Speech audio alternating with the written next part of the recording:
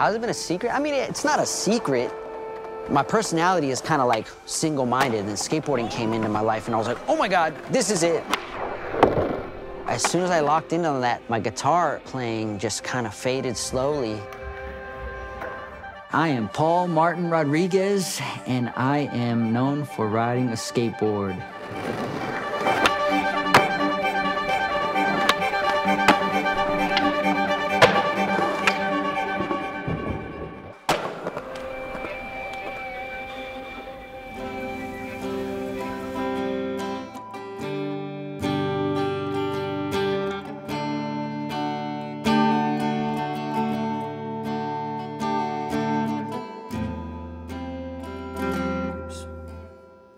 Forgive me, guys. I didn't realize it until right now, but I got nervous you guys filming me and playing. Like, I was wondering. I was like, dude, I jammed so much better when I'm by myself. What's going on? Welcome, guys. We're here at my house. So welcome. Thank you for coming. So here's the bedroom. Got my guitars close by. Fender Mustang. I got this one in 1996. I wanted this one because it looked similar to the one Kurt Cobain was playing in one of their last concerts for the In Utero album. Begged my mom to get me in. She got it for me. Here I have it, what, 26 years later, 27? Jeez. Yeah, but Nirvana was always my favorite. Yeah, we're having a good right-handed day right now. I started off right-handed playing guitar. I didn't know that there was right or left-handed. But then once I learned more about guitar, I started playing, and of course, Jimi Hendrix and Kurt Cobain being heroes of mine, they're both left-handed players. I'm naturally left-handed in general, so once I realized that they were left-handed guitar players, I was like, wait a minute, dude, I want to be like my heroes, and I am left-handed. I'm left-handed like them. I made myself learn how to play left, because I was like, no, I gotta do it. Well, Nirvana's been my favorite band since I was really young. Why I learned them is because they're just like the jams that I grew up on, that I have lots of memories and nostalgia for. And, you know, I'm not like a super advanced guitar player. They're pretty basic level guitar songs, so like, it's right at my skill level to be able to learn them, you know what I mean? Like, I'm not gonna be able to learn like Jimi Hendrix songs anytime soon, you know what I mean? Or like super advanced ones. I know I can learn them, but that'd be me skipping steps. Like I should just learn at my level, improve there, one step at a time, you know? During my years when I was playing guitar, that's all I was thinking about. I was drawing pictures of guitars, of my dream guitars I want, drawing pictures of like being in a band. As soon as I get home, I would just play until my mom told me to go to bed. Before school, I would play. All my mind ever thought about or cared about coming up was just that. I wouldn't say guitar taught me how to be obsessed. I think that was my natural disposition. Like as a kid, I grew up in the house by myself, and I was always a dreamer, always imagining. So like if I would find a hobby, I would be locked in. Team sports, I love them. I played baseball, played basketball at school. I loved it, but what I hate is I get so obsessive that I have to play it all the time. And with team sports, you have to wait for other people. But with guitar, I didn't need nobody. I didn't wait on anybody, and I just played. If you just want to play and perfect your craft, you don't need anybody. Same thing with skateboarding. Like, it's funner. We go skate with your friends and whatnot, but like, I didn't have to wait. I can go in the backyard or the front yard, and I could just skate my ass off till I was content for the day. I was able to obsess on it and not have to wait for anything.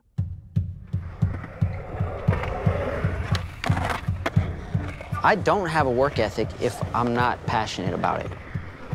School, I didn't do shit, dude. I had terrible grades, didn't give a damn about school, it meant nothing to me.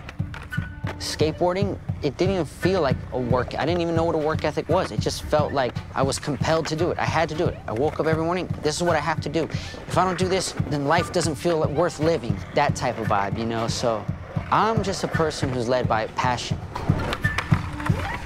I started Christmas of 1996, just before I turned 12. As soon as I stepped on a board, it was the same thing as like when I first saw a guitar. It was just like, this is for me. I think a lot of learning guitar spilled over into skateboarding. And when you're that young, you know, and you don't have adult responsibilities, you can literally spend your whole day, even if you're not physically playing, or when I wasn't physically skating, I was mentally playing, or I was mentally skating.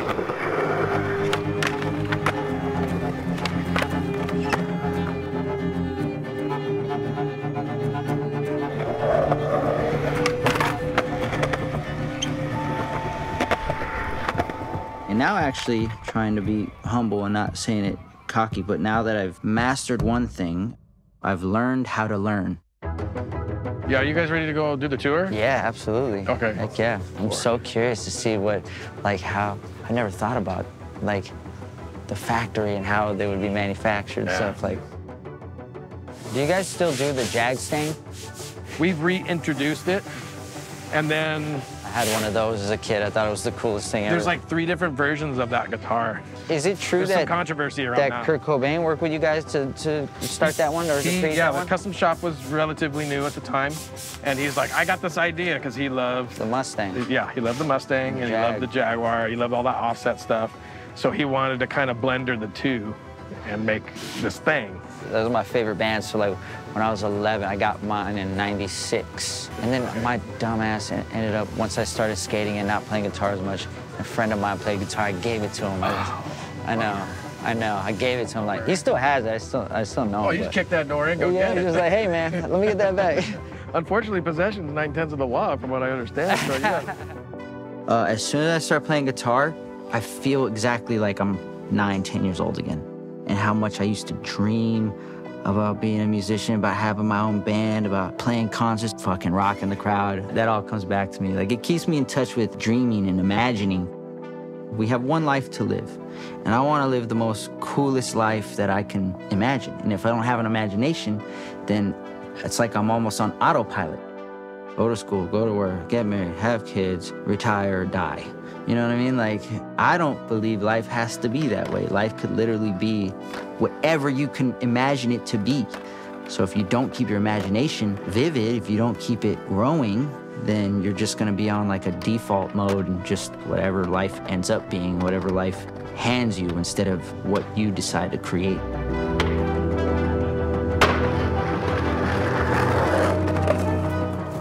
Fender was always my #1 guitar that I always wanted.